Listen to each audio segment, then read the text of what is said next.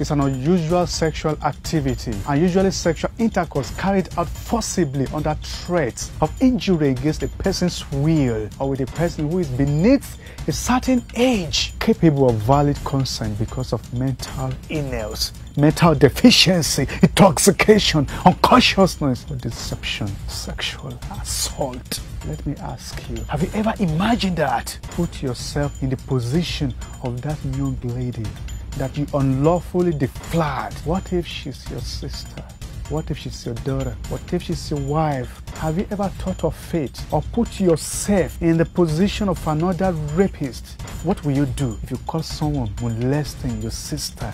Sexual intercourse should be a thing of mutual consent. If she does not want to do that with you, she does not want. Don't be stupid. 5-10 minutes leisure or pleasure for you is a lifetime pain for her. Stop disgracing yourself. To be forewarned is to be forearmed. When you are mature enough to sleep with a woman, you feel like your body needs something. You are in the heat period. Approach a lady decently. Ask her up. When she gives you her consent to date you, then you can move on with life. If it is as a result of over-secretion of adrenaline, the best way for you to just get married. When you are married, your wife will not deny you what is rightfully yours. It is only animals that pick their sex partner all over the places, all around. Goat, ram, dogs, they do that everywhere anyhow. It's because they don't have a word where they can call themselves order that you are molesting me in the public, that you are touching me anyhow. But we as a human, we are higher animals with high IQ. We have got to be cautioned, guys. Why are you killing women? Why are you killing young ladies? Because of what they hold dearly. Why are you taking it from them? Possibly what they cared for their man. Do the needful and stop this evil act. Instead of messing around, stop molesting our mothers. But I will ask you that, did you create yourself? If you can't explain how your own existence becomes being, then you've got to tell me where your life belongs when you die. To be forewarned, to be forearmed,